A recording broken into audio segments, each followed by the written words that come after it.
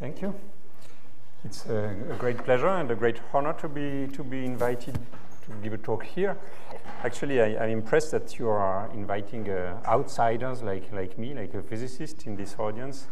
And I think probably for most people in computer science, it's clear that physics has something to do with computer science because it builds up all these machines that can then be used.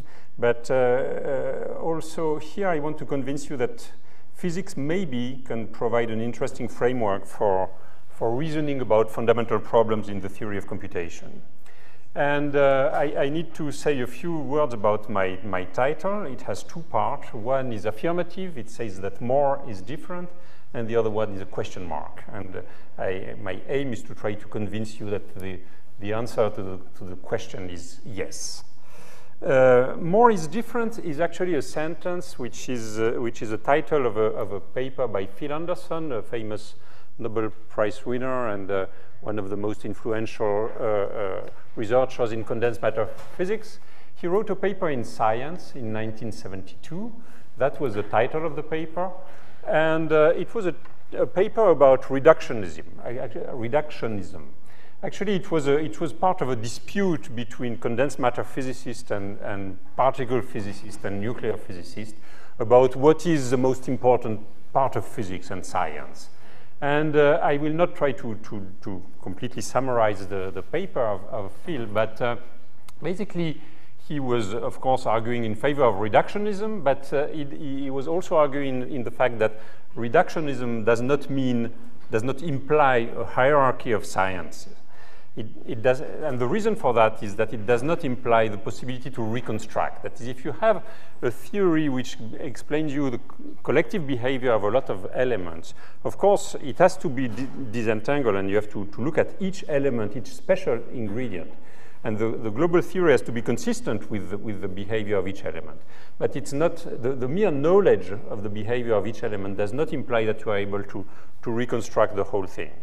And so he puts here a kind of hierarchy of science, but not a hierarchy in the sense of one which is more fundamental than the other, because basically the idea is that at each level, at each scale, it's a hierarchy of scale. So you see, you start with elementary particle physics, go to solid state physics, or many-body physics. Many-body, you go to chemistry, you go to molecular biology, and so on. There is no computer science here for some reason, but you understand why. But the idea is that each item of the left column has to be compatible with the scale which is below it, but it also generates its own concepts, methods, and results. And let me show you a couple of examples of what he had in mind. Basically, at the turn of the beginning of the 20th century, you could think that everything was known in physics. You had Newton's law, or a few years later, you get Schrödinger equation. But still, you have this fascinating problem, which is that you take such a simple problem as water and H2O, and you take these molecules, and you understand pretty well how they interact. And why the hell comes that all of a sudden, at a certain temperature here, it can be in two possible phases, two possible states, which are so different one from the other, which is a liquid or a solid. So this has been known, the mechanism has been well understood since Onsager in 1944. So Onsager was addressing the issue in terms of magnets, not in terms so much of molecules of water. So you look at a magnet, you look at the microscopic behavior. It has a lot of spins in elementary magnetic moment. They interact. And then you look at the interaction between these spins. It turns out that the energy is lower when the spins are parallel than when they are anti-parallel. And when you put that into Boltzmann's law, you favor, it means that this configuration is more probable than the other one.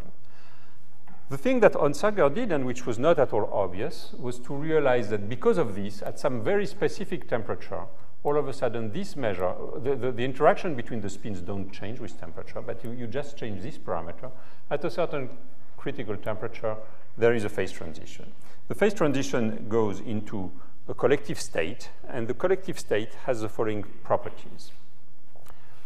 First of all, most of the spins tend to align, so that you generate a spontaneous magnetization in one direction. But at a given moment, if you take a snapshot, not all the spins are aligned. There is a fraction of them which are in the wrong direction. And then you take another snapshot, and then other spins are in the wrong direction, but you always have the same fraction which point up. So it means that this phase, the phase which I call spins up, is a collective state. And it is very robust. You can introduce impurities in that sample. You can have some spins which are missing. You can have some interactions which are wrong, and so on. If it is a small amount of disorder, you will have a stability of this magnet, and you can still orient yourself with this magnet. So this is a collective state. There is a phase transition at a very well-defined temperature, 1043 Kelvin for iron. And that happens only in the large N thermodynamic limit. So that's the thing which is very important. You need to have a large sample. So this is where more is important and where more is different. This is a phenomenon of large size system. Actually, large size does not, here in this case it's 10 to the 23, but it does not mean that it has to be so. You use exactly the same thing in your magnetic disks, for instance, with domains which have size of tens of nanometers. So it's large N does not, large N can be a million. And then there is spontaneous breaking of the symmetry. So you have actually two of these states. One of these states has majority of spins pointing up, the other has majority of spins pointing down. So for instance, you go here, you go to 3/4 of this is a critical temperature, and you have one state where you have 80% of the spin which point up, the other one which has 80% of the spin which point down. Not always the same spins, and they fluctuate in time. So this is interesting. It's a very robust state of matter. Nothing to do with, well, you can use it for computation if you build some very small magnetic domain, so you can store information in that, but that's not a big deal. The thing that really was a breakthrough in this sense, in my opinion, is the appearance of a discovery in the middle of the 70s of systems of spin systems which have many states. And these are called spin glasses, like impurities of manganese in copper. And it turns out that in this case, the energy between two spins can be either ferromagnetic, that is, it favors the spins pointing parallel, or anti-ferromagnetic. It means that, and that depends on the distance between the two spins. So you have this energy function which characterizes the two spins, the sigma I point up or down, sigma I is +1 or -1, and you have this energy. You put that in the Boltzmann weight, and you ask the same question. Is there a phase transition? Well, what is new with respect to what we had before? The first thing is that it's a disordered system. So each spin sees a different local field. It's not homogeneous. At low temperature, you have frustration. It means that you can have, for instance, triplets of spins which have all antiferromagnetic interaction. You cannot satisfy all the constraints. So it means that spins tend to freeze in random direction. It's also very difficult to find the minimum of the energy. And actually, it's a very well-known NP-hard problem. So this problem of spin glasses, and this very simple problem here, you see you have basically you have sigma I takes value ±1, you have coupling Jij, which are taken from a random Gaussian distribution. You ask what is the property of this measure? Does it have a phase transition at a finite temperature? Very simple. I can describe the problem to you in a few words. It's totally useless. It has generated tens of thousands of papers.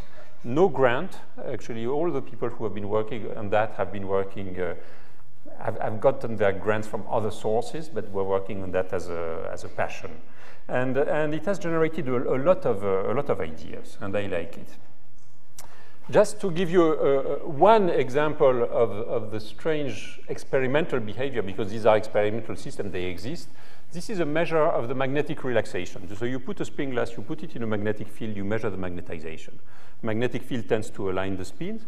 Magnetization decays as function of time. Here is after 400 minutes. So you have to be very patient, because you see the system is relaxing on an extremely long time scale. It's a very slow system. That's why it's called a glass. A glass is a system that relaxes extremely slowly. And then this was relaxing at 12 Kelvin. You change the temperature, 10 Kelvin. It starts it feels a change of temperature. So all of a sudden, the magnetization jumps up, and then it starts to relax again. After 800 minutes, you put it back at 12 Kelvin.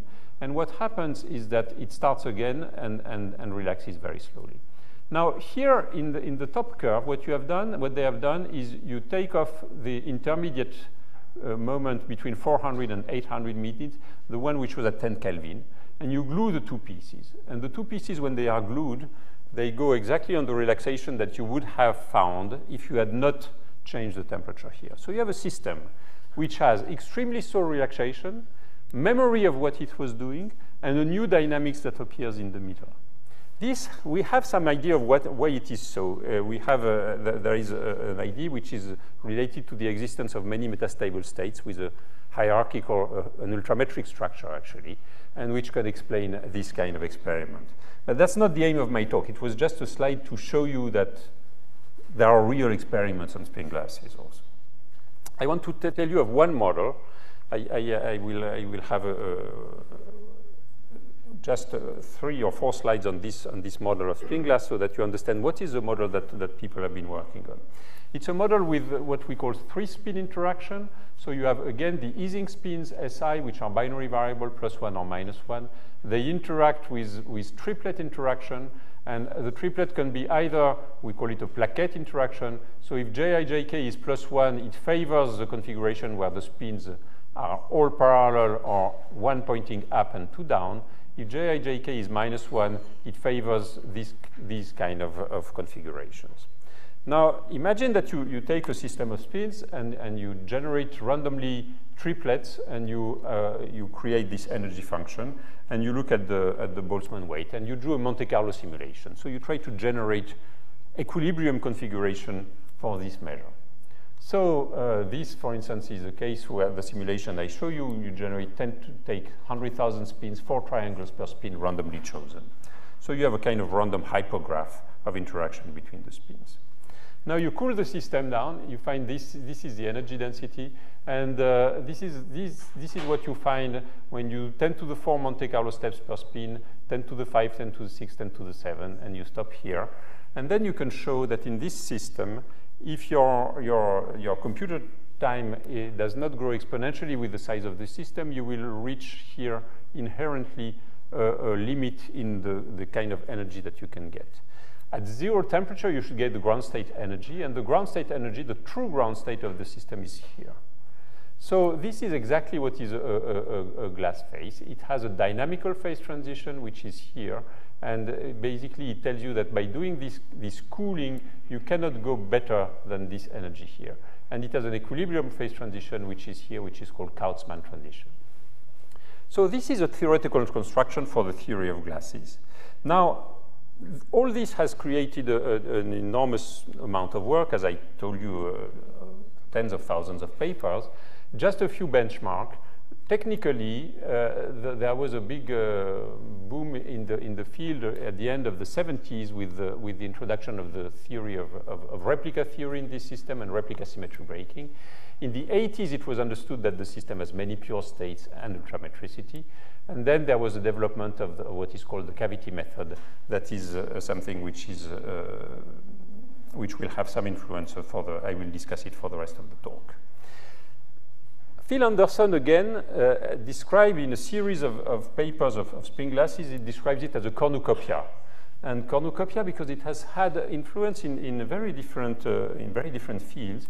As early as the early 80s, there was papers inspired by spin glass ideas about matching, traveling salesman problem, then neural network, satisfiability, error correcting codes, and compressed sensing. So why? Why is it so? Well, intrinsically, spin glass theory deals with the collective behavior, so that's the more is different, and the emergent properties of systems made from many different atoms. Okay, that's the field of statistical physics for strongly disordered systems. So the atoms can be very different things. It can be magnetic moments in spin glasses, molecules in structural glasses, information bits, neurons, spikes. That's when you look at the information processing in the brain. Logical variables in constraint satisfaction, agents on a market, etc. So that's kind of a global framework, let's say, for analysis. Now, this is interesting. At the same time, it's very risky because when you enter this kind of field, there is always this risk that you have some soft talk about extremely universal mechanism, that everything is the same in all these various fields, and but that typically has absolutely no impact on science. Now, that's the risk, so we have to be conscious of the risk. Now, there is a remote goal, and the remote goal, in my opinion, is the following. We have in spin glass, we have the same kind of phases as we have in a ferromagnet. That is, we have a kind of collective phase, which is extremely robust. But instead of having only two states, majority of spins pointing up or majority of spins pointing down, we have many, many states. Actually, in some cases, an exponential number of states. And I think that the remote goal will be to try to understand how to use these many states for having robust computing.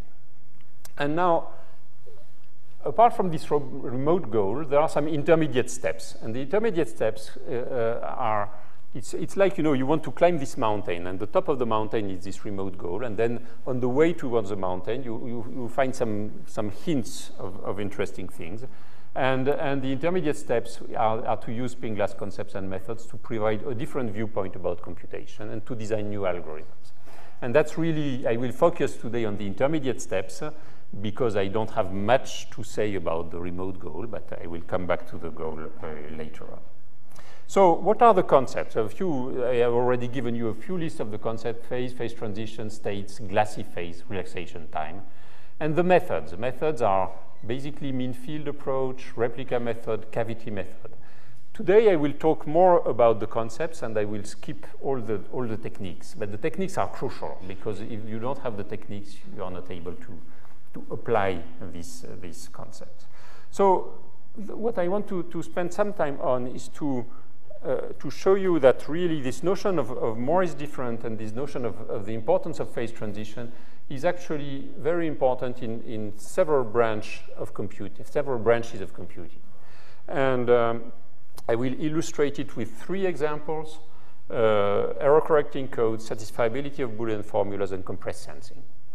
So let me mention a few things about error correcting codes, some very standard and very well-known results. So you want to send messages of length n with binary alphabet over a noisy channel. And messages, you take them from a code book, and the code book has size 2 to the L. So you look at the hypercube, it has 2 to the n, the unit hypercube in n dimension, it has 2 to the n points. You select 2 to the L of them. You have the rate of the communication, which is L over n. And then let me study this in the thermodynamic limit. Thermodynamic limit is L, and n goes to infinity with fixed rate. So look at, you read Shannon, for instance, and you realize this, the following result.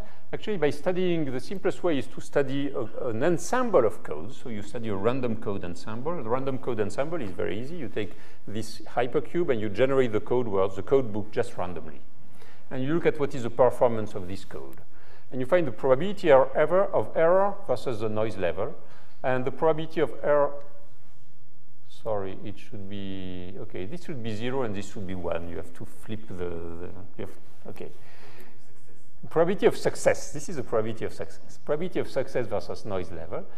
Success is in the large n limit, in the thermodynamic limit, you have probability of success which has a phase transition at a very well-defined noise level, and that's the Shannon threshold. Okay, it turns out that it is the optimal thing that you can do. Now, I want to insist on 2 things. The thermodynamic limit, this is a result in the thermodynamic limit, and then it's a property. What is this property that you are looking at? It's a property of a generic code drawn from an ensemble of codes. Okay? That's extremely typical of what we do in statistical physics all the time. And in that sense, I will be my talk will be totally orthogonal to the one of the previous speaker. That is, I am not looking at adversary situation. I'm looking at typical situation. I am not looking at the extremely rare code, very bad code that you could generate from a random code ensemble, but I'm looking at the typical one. Now, this was one example of phase transition. Now, imagine that, okay, as we know, random code ensemble does not allow you to really decode efficiently because it's exponential time decoding. So you start to build a structured code ensemble, like, for instance, low-density parity check code. And you do you imagine that you are able to do optimal decoding with that. Again, you have you don't have time constraint for decoding. And then you find that if you do that, you have a phase transition, again, at a different value of the noise level. And then you take always your typical code ensemble, but now you introduce a practical algorithm, one that you are able to run in polynomial time. For instance, you look at message passing decoding of the LDPC code, and you find that there is another threshold here. Now, you have these various, so you have 3 phase transitions in this problem. 2 of them are just purely geometric phase transition. They are properties of the hypercube, basically. The other one, this one, is a property of the algorithm. And it turns out that when you look at the LDPC codes, this is due to a glass transition, a proliferation of metastable states. And so then, as a practitioner, what you have to do is basically to try to invent ensembles of codes that will be such that you push this algorithmic threshold as close as possible to the Shannon threshold. And as we know, this has been done with quite some success. What is the geometrical picture for this phase transition? So this is my view of the unit hypercube in large dimension. You have a few code words. I have not described the other points of the hypercube. I put only the code words. This is the code word that has been sent. Imagine that I'm working, for instance, on a binary symmetric channel, which flips some bits randomly. So then I start from this point, from this code word. I receive this one because of the noise of the channel.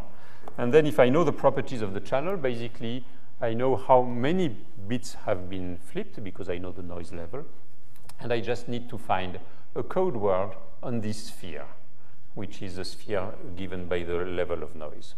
And now there may happen several things. It may happen that there is a single code word, and that's a favorable situation. It may happen that there are many code words on the sphere, and then you are unable to retrieve. And it may happen something intermediate, in which you have a single code word, but you have also a lot of metastable states. Exactly these metastable states that I was mentioning in the spin glass problem.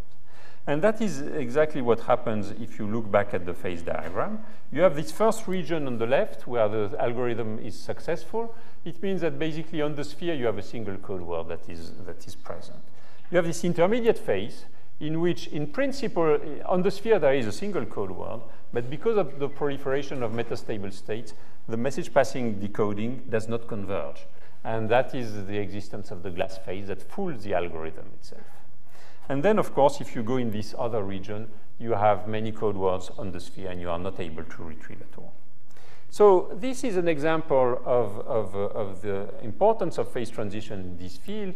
You have a fundamental threshold, which is due to a phase transition in one ensemble. And then you look at a practical ensemble. You have the fundamental transition for this ensemble. And then you have the phase transition for the algorithm itself. Now, my second example is satisfiability of Boolean formulas. So imagine that you look at random case satisfiability. You take n binary variable, true or false, 0 or 1, and then you put m constraints, which are clauses, and clauses involve k variables. Here it's with 3 variables, x1 or not x2 or x3. And now I look at this problem in again, I have a thermodynamic limit. So you see, I have introduced an ensemble. I generate the clauses randomly. I have a thermodynamic limit. N and m goes to infinity with fixed ratio, m over n, number of clauses per variable. And my question is, what is the generic property of the instance-dependent measure, which is the uniform measure over all the satisfiable assignments? If there is no satisfiable assignment, I could introduce, as a physicist, I would introduce a temperature. It would mean that I introduce an energy, which is a number of violated clause, and a Boltzmann weight related to this energy. So when you look at the thermodynamic limit of this problem, initial simulations, in particular by Bart Selman, Kirkpatrick, and so on, and this has been refined a lot, have observed that as function of the size of the problem, the probability that the formula is satisfiable function of alpha, the number of clauses per variable, displays the following behavior. This is what you observe numerically with n equal 50. The green is with n equal 100, and the red is with n equal 200. Okay, and so this becomes sharper and sharper. Actually, the threshold conjecture states that there should be the probability should go to 1 in the large n limit below some threshold alpha c, and should go to 0 above alpha c. It's still a conjecture. There is a very nice result by Friedgut that shows that it goes to a step function, but the fact that the location of the step function converges in the large n limit has not been proven that I know so far. So it is, because of that, it is still a conjecture. But okay, it is a conjecture, but it is a phase transition. Now, the thing that has really created quite a lot of interest on this problem is the fact that the phase transition, which is here, is also associated with a kind of complexity we'll know. That is, if you look at the log of the number at the log of the computer time that you need in order to do these experiments, this is for n equal 50, 100, 200, you see that it grows, the computer time goes exponentially, and actually the most difficult instances are the ones which are in the window close to the phase transition itself. So the phase transition is really where you generate the hard instances of random satisfiability. So this, again, is a problem that, in some sense, it looks like this problem of interacting spin glasses that I was describing at the beginning. That is, it has these binary variables that interact here by triplets, and the question is whether it's possible to satisfy all the constraints. By looking at this problem from using the techniques of statistical physics of disordered system, one comes up with a couple of results which are also conjectures. The first conjecture is a location of the transition point, and the location of the transition point, it should be alpha c equal 4.2667, and I could generate a list. It's a solution of a complicated integral equation that one can write.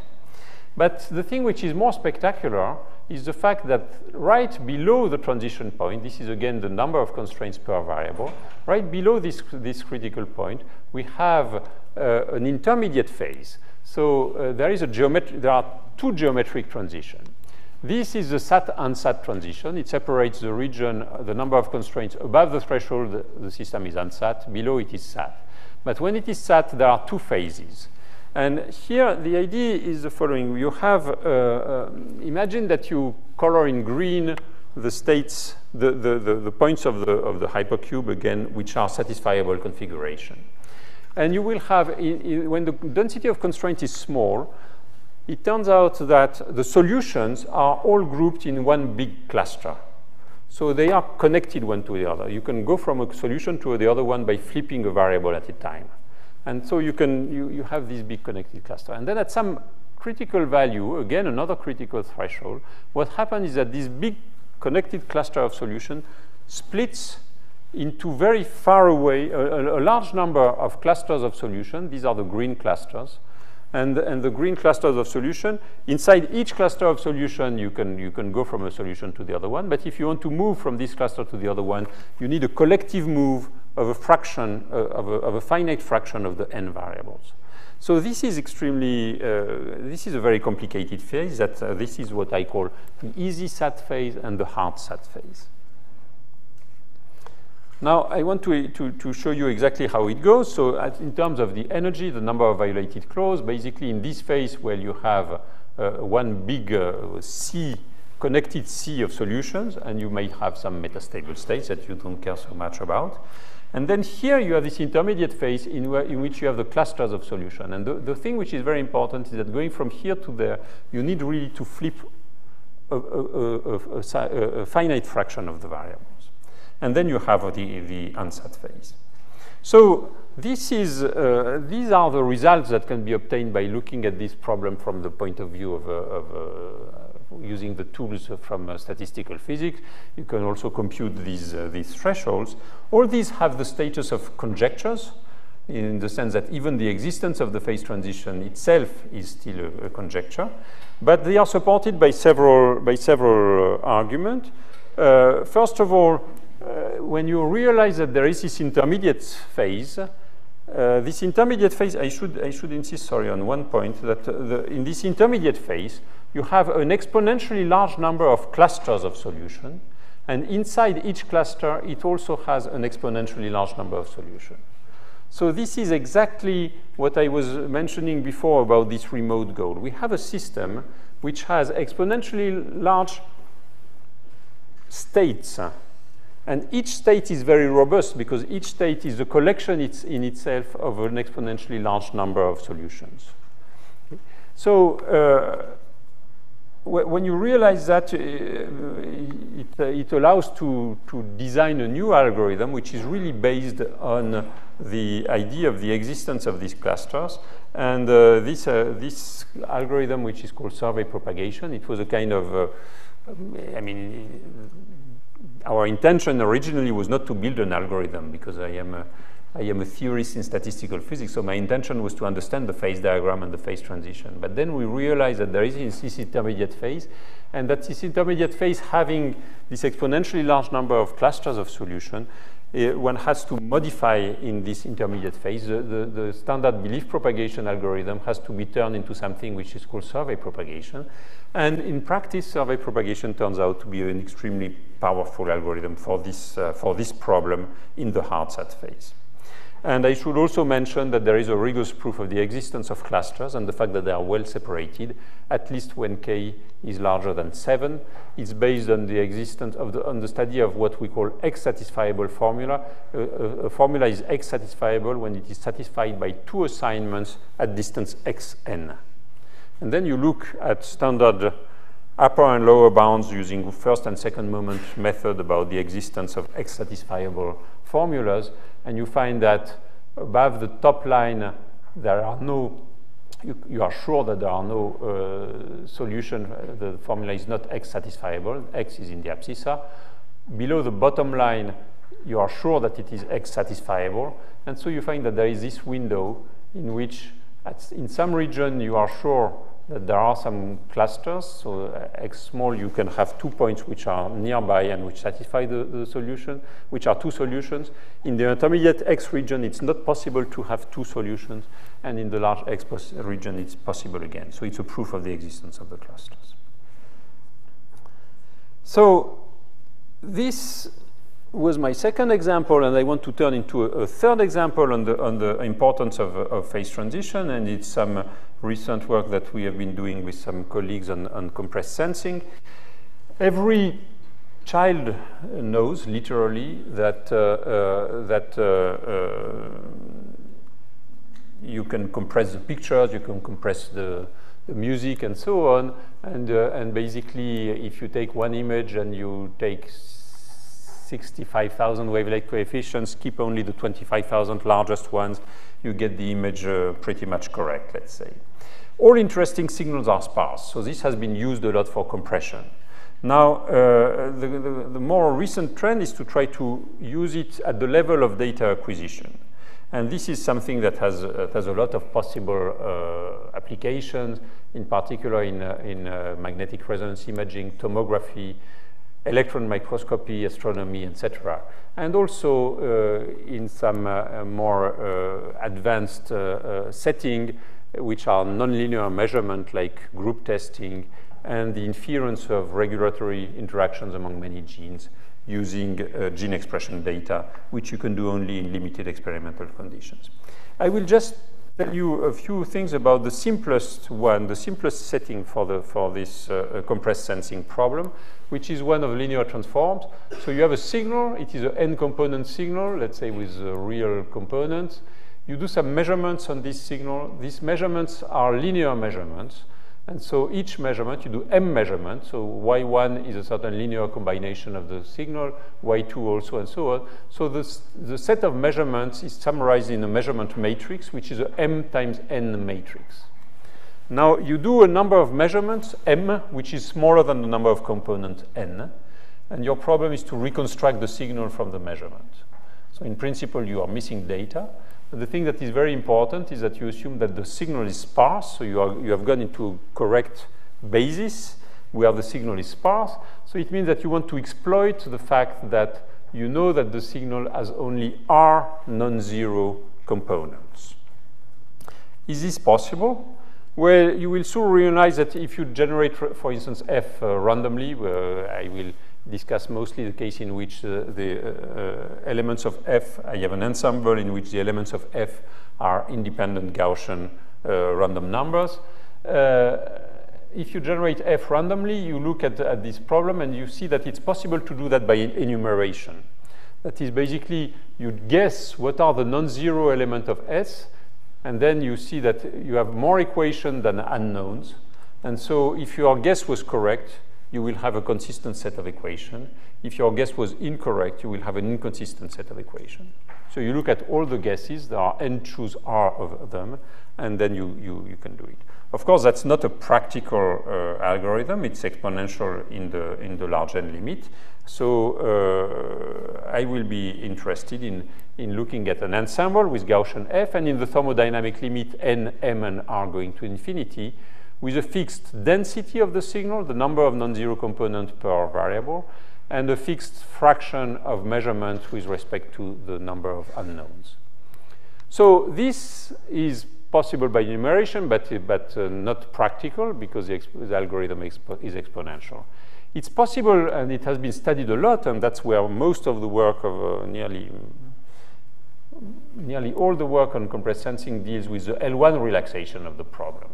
In the L1 relaxation of the problem, basically what you want to do is to minimize the L1 norm of S on the subspace y equal Fs.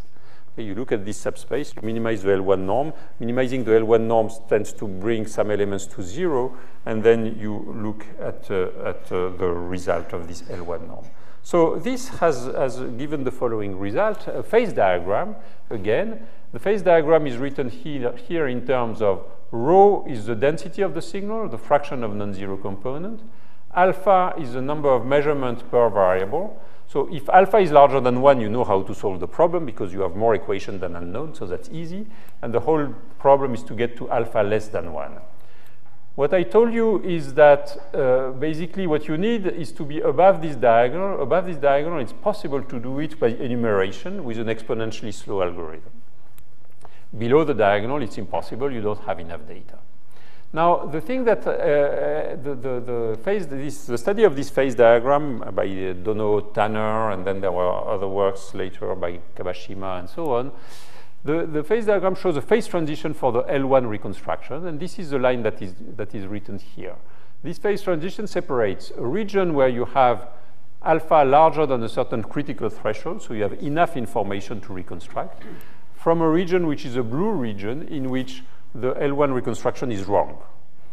It is wrong because by doing this L1 relaxation, you have changed the problem. You are not trying, the real problem should be to minimize the L0 norm, to find a value of S which minimizes the number of non-zero components.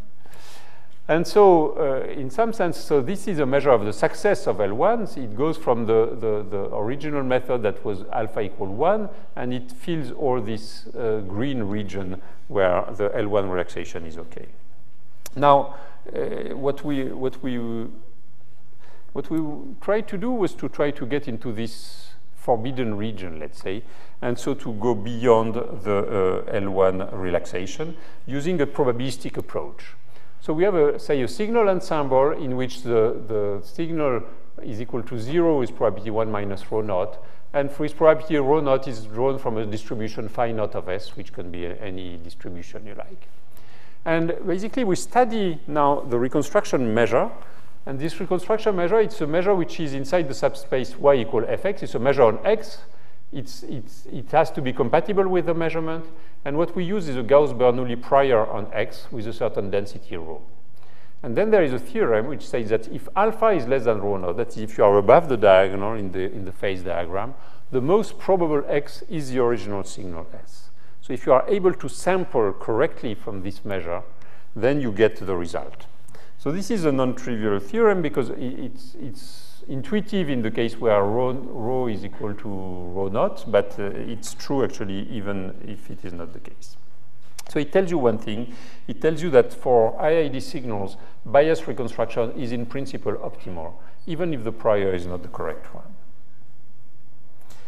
Now, in order to reconstruct from this measure, we have used this belief propagation procedure, and it has some very nice aspects. It is fast, it's robust to noise, and it's generalizable to nonlinear measurement. And I have no time to describe exactly how it goes, but let me show the results. This is again my phase diagram.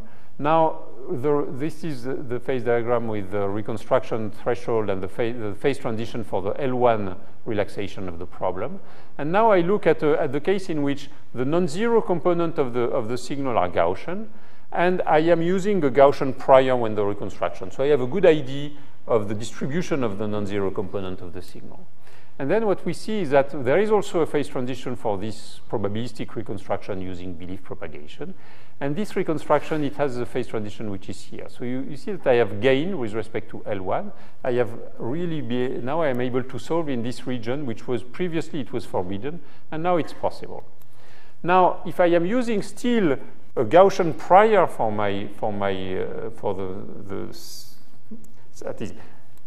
here I use my signal, the non-zero component of the signal are generated from binary distribution, +1 or -1. But I assume that I don't know that. And so I am using myself in the reconstruction. I do as if it was a Gaussian distribution. So I have a very bad prior. With my very bad prior, again, in some region I can go beyond L1, but basically the gain is very bad. Now, what is the reason for this phase transition? I told you that in principle, the probabilistic reconstruction is optimal if I am able to sample from this measure. And the reason is that, yes, the measure is the correct one, but again, the belief propagation algorithm is fooled by a glass phase. And here is an example of that. I look at rho equal 0.4. I look at the mean square error as function of the number of iterations. The lines are computed analytically from the cavity method, and the points are the results of experiment. If I start from alpha equal 0.62, that's way above the transition. Very soon, after a few tens of iteration, I go to 0 error. Alpha equal 0.60, I have an intermediate time, but then I go to 0 error. So I'm still above the transition here. And then for alpha less than 0.58, I go to an infinite plateau. The relaxation time of the system is infinite. So the system is extremely slow, it's extremely sluggish, and there is no way to avoid this. There is an onset of a glass phase. The idea is the following. You have in this measure that I'm looking at, there is a special point.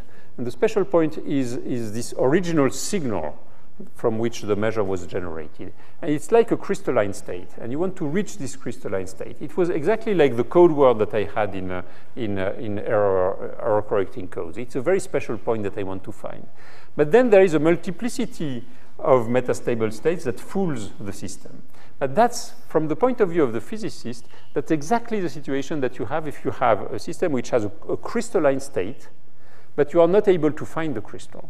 That happens very frequently, actually. Now, a lot of systems, if you cool them fast, for instance, they don't crystallize. They go to a glass state.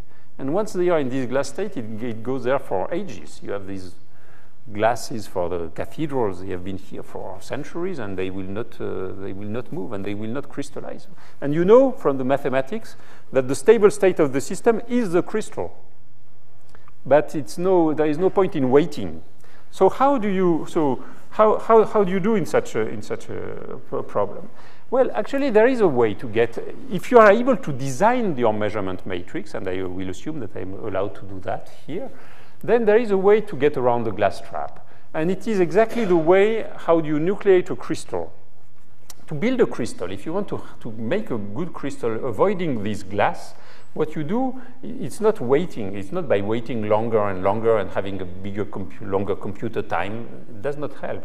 What you do is you have to nucleate the crystalline state and then let it grow. A crystal grows, okay? And in order to do that, what you do is that you have this. So this is just an illustration that I got from YouTube, actually, about how a crystal grows. So this is snow, so it's outside. This is super cool water. So it's water, but it is below 0 degree. And then at some point, the experimentalist drops some piece of ice at the top of the thing, and then you see that the ice, the bottle crystallizes. So the crystal is growing very rapidly. Actually, because of problem of specific heat and so on, it does not fully crystallize. There is still a mixture of water because you need to have transfer of heat. It's a complicated problem in itself, but at least you have this idea that the crystallization, when you have put a certain seed of a crystal, then it can grow very fast.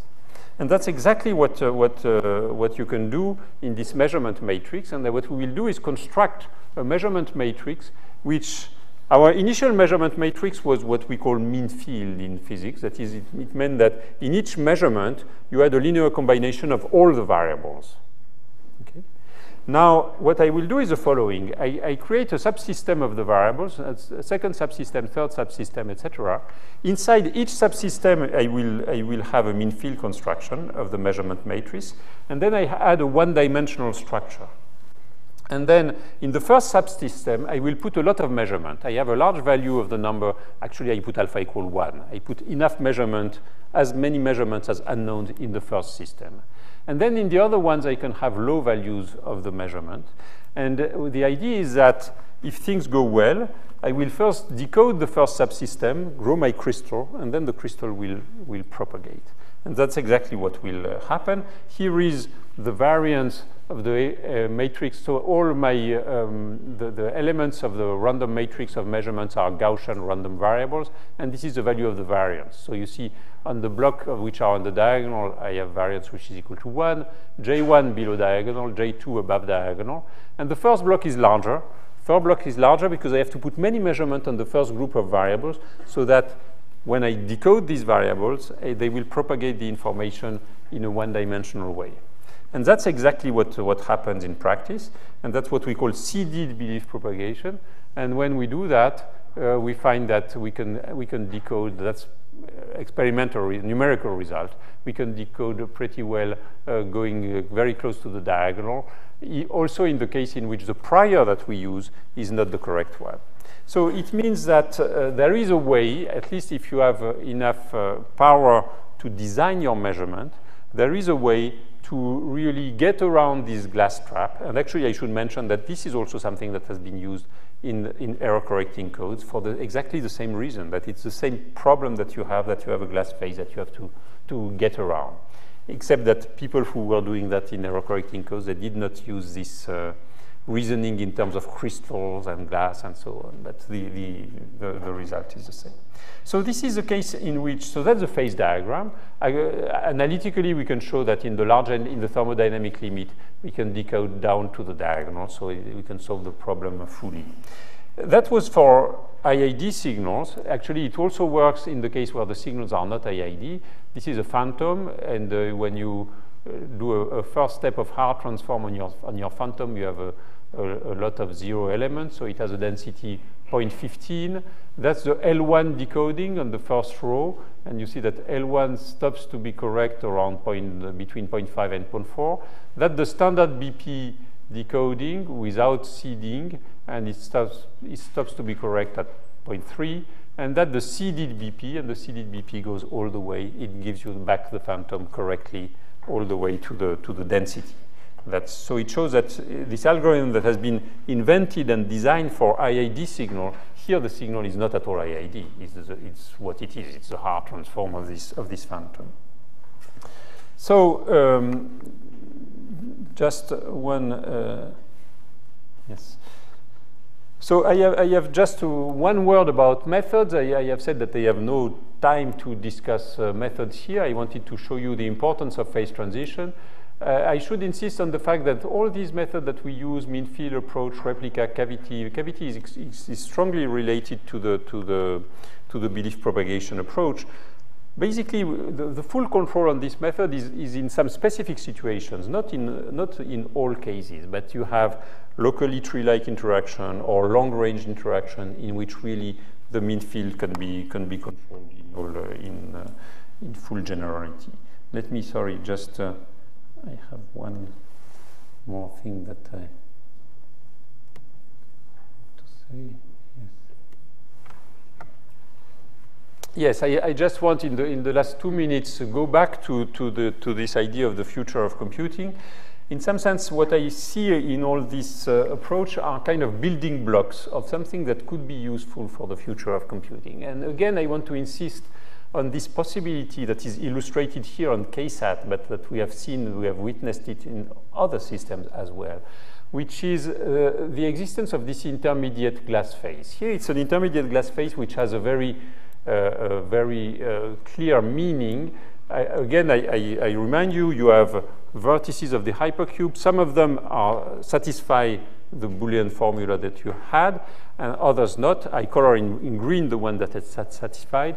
And I find that in some intermediate window between 4 and 4.3, basically, you have an intermediate phase in which the set of solutions cluster. And the clusters, they are exponentially many clusters. They are very well separated one from each other. Inside each cluster, there is an exponential number of solutions.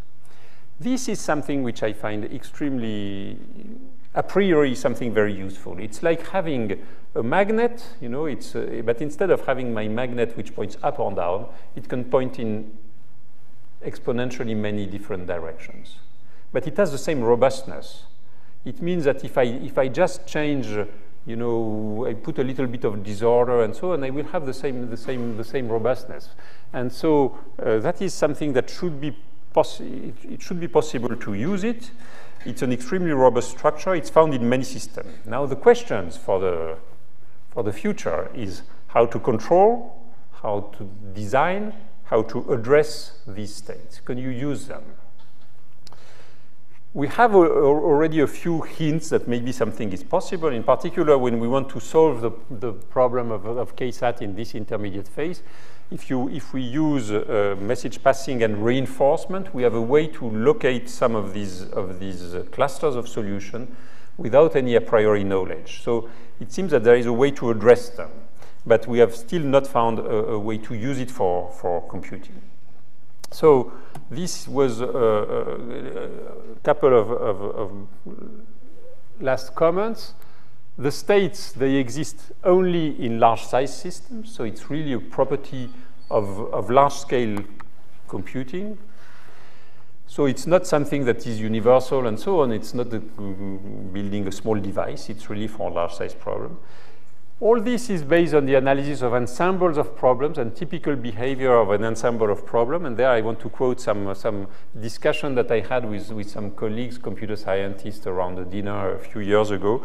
And they had learned about what we do in physics. And they told me, well, but you in physics, you always think that nature is benevolent. There is no, you know, there is no adversary in your field. And actually, that's probably true. That is, again, all the properties, everything that I tell you is the typical property, is the property of a typical sample. When I tell you a spin glass is like this or like that, I have in mind the following. I put impurities of manganese in copper. And then I say there will be a spin glass transition at 12 Kelvin. Okay? But now it might happen that, by case, it might happen that this impurity of manganese, they all are at such distance one from each other that actually my system is not a spin glass, it's a ferromagnet. And then the transition is not at 12 Kelvin, but it will be at hundreds of Kelvin. It's completely different. Except that this is exponentially rare because it's something that should have been designed. If you do it randomly, you never find it. So for me, nature is benevolent in the sense that, yes, things that happen exponentially rarely, like, I don't know, having no air in this, no molecule of air in this pot here, I don't care about it. It never happens. Of course, if I have an adversary that is able to pump the air just in front of my mouth, it could be risky, but I'm not trained in thinking in this term. That's why nature is benevolent. I have not talked about techniques, but techniques are very interesting in themselves. And again, I insist that techniques are crucial because none of these bricks that I'm trying to show could have been developed without the techniques. And replica, cavity are really extremely useful tools. They translate, from the point of view of algorithm, into message passing strategies. Message passing in itself is again an interesting brick, because I think that it is intrinsically very robust. You know, if I look at a survey propagation algorithm for case hats, I have my messages that I exchange and so on. In the end, I find a satisfiable assignment where in a region where no other algorithm is able to do it. I can put noise on these messages, but it does not harm. Okay, I will get a little less performance, but still it will converge to the same thing. So it's a robust type of computation. And also I have in mind the following thing, that this message passing approach, it's also related to exchange of information when you have spikes, a spike propagating along a neuron, liberating neurotransmitters, going to another spike. That's a kind of message transmission. And so knowing that you are able to do extremely difficult computation robustly using this kind of paradigm, I find that it is some opening for the future of computing. I hope I have convinced you that, that more is actually different also in computing. And here are a couple of references, and I should acknowledge some of my collaborators on these topics, and in particular special thanks to Giorgio Parisi, with whom we developed the cavity method, Riccardo Zecchina, with whom we did the case satisfiability, and Sakala and Zdeborova, with whom we did the recent work on compressed sensing. Thank you very much.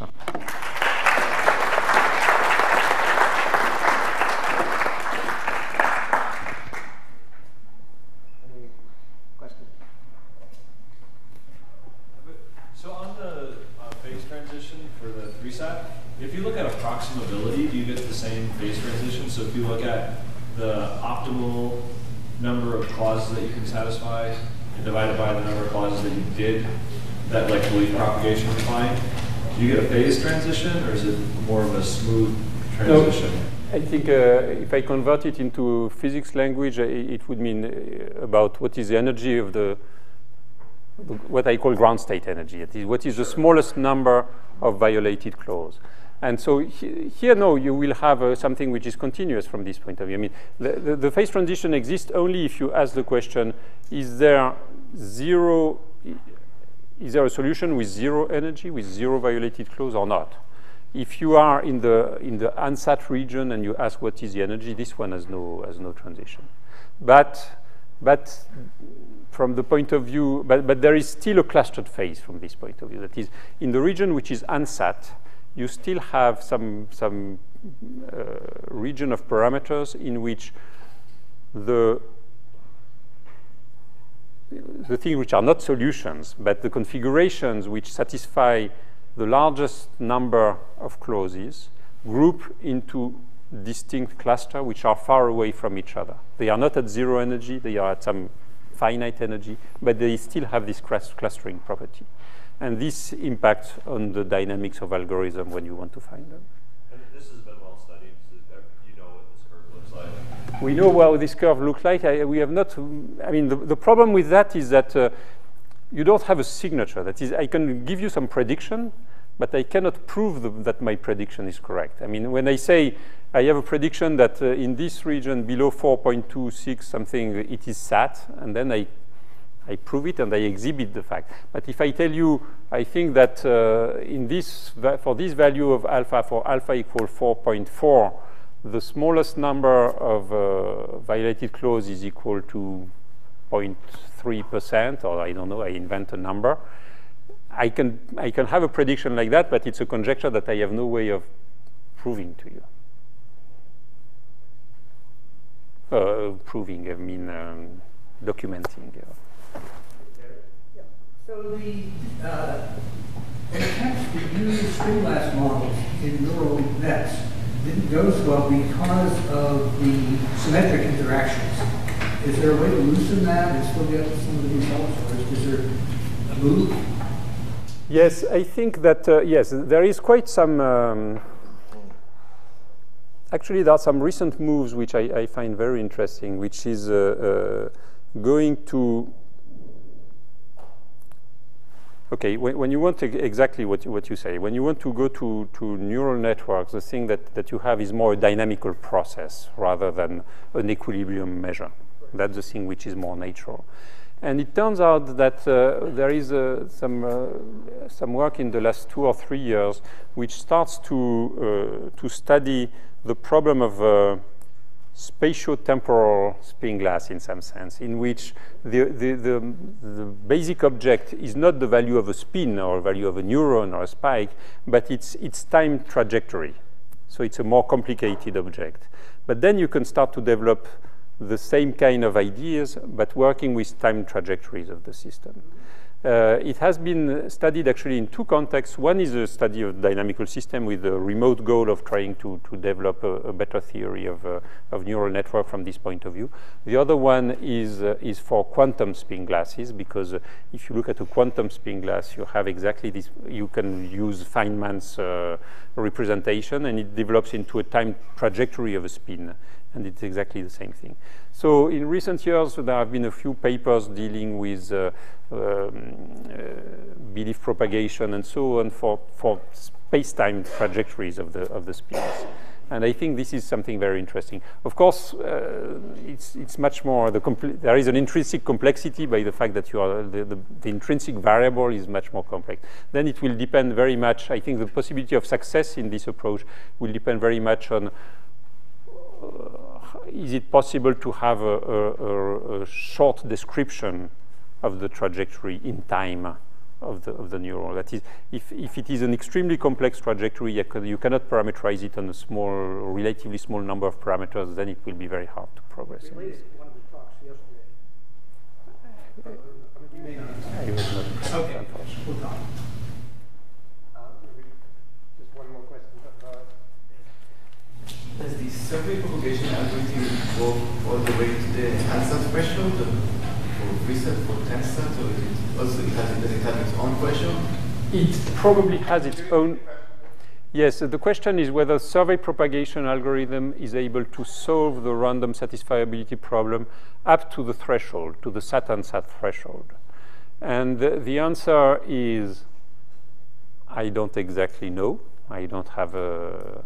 But numerically, it seems that it stops before, slightly before, and it's okay. It's complicated. It's difficult to know exactly why.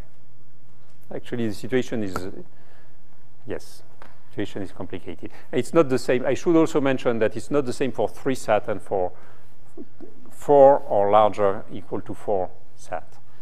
Larger equal to 4, there is another transition that is well known, which is where you can show that survey propagation does not go beyond that second transition. 3 sat, it might be possible. Numerically, you go very close. I mean, I have it working at 4.2, certainly, and the threshold, the analytical threshold is 4.267.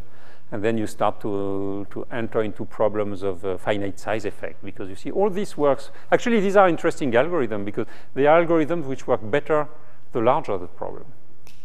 And when we first put survey propagation on the web, people downloaded it and were using it for systems of size 5,000, and then sometimes it works, sometimes it doesn't, and say, no, don't use it for 5,000, put 50,000 or 500,000, it will work much better, because the system itself is, I mean, the ideas behind that are ideas of phase transition, and you need to have more. Okay, let's